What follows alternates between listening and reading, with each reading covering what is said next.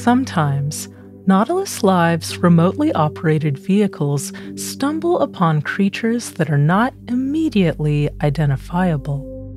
And here, in the waters off the Hawaiian Islands, they encountered an animal whose first impression defied easy categorization. Was this floating black spot an escaped punctuation mark? Or a rogue music note making a break for it from some composer's score?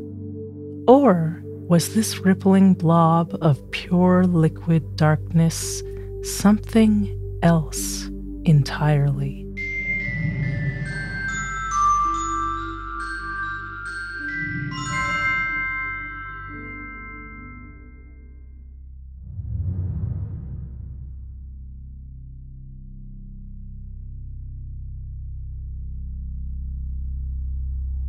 The creature eventually revealed itself to be a thing called a pelican or gulper eel.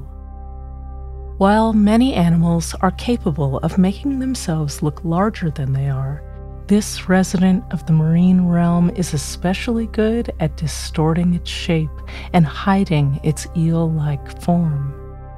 Until it opens its jaws, releasing the water it had used to inflate the pelican-like pouch from which it takes its name, and folding them inward like the ribs of an umbrella.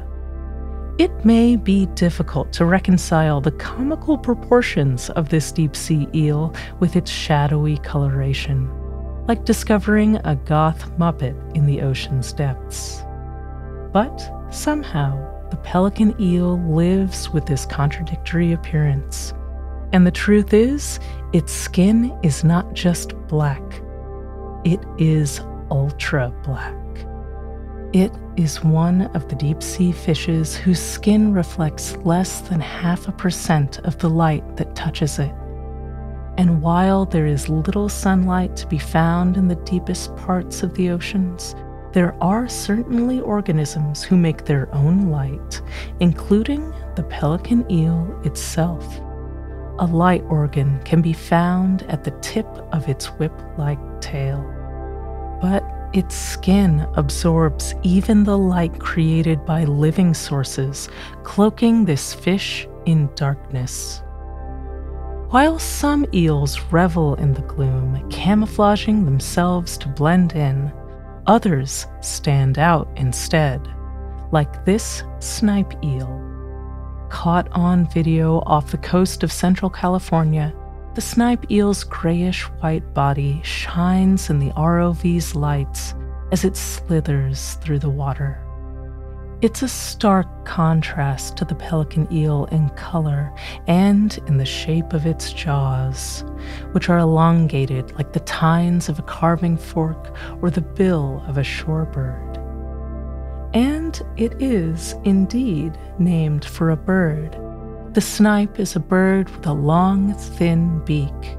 So, for all its differences from the pelican eel, they do have that in common. Those skinny, slender jaws are lined with tiny hooked teeth, used for catching its prey, small swimming crustaceans. And while perhaps not as dramatic as being gulped by the pelican eel, the jaws of the snipe eel must be effective enough at snaring the antennae of tiny crustaceans, as eels of this family can grow to be 1 meter to 1.5 meters long. This one, though, seems content to just swim through the haze of marine snow, opening and closing those jaws until the ROV moves on. Before you go, we just want to say thanks for coming with us on this undersea experiment. If you're a fan of our videos, you can support us in a couple of ways. We've teamed up with Emily Grassley to create a limited edition art print of some of our beasts. You can get one now over at bizarrebeastsshow.com. We also still have Bizarre Beast calendars available for sale at complexlycalendars.com. And we'll be back on the first Friday of next month with another episode of Bizarre Beasts.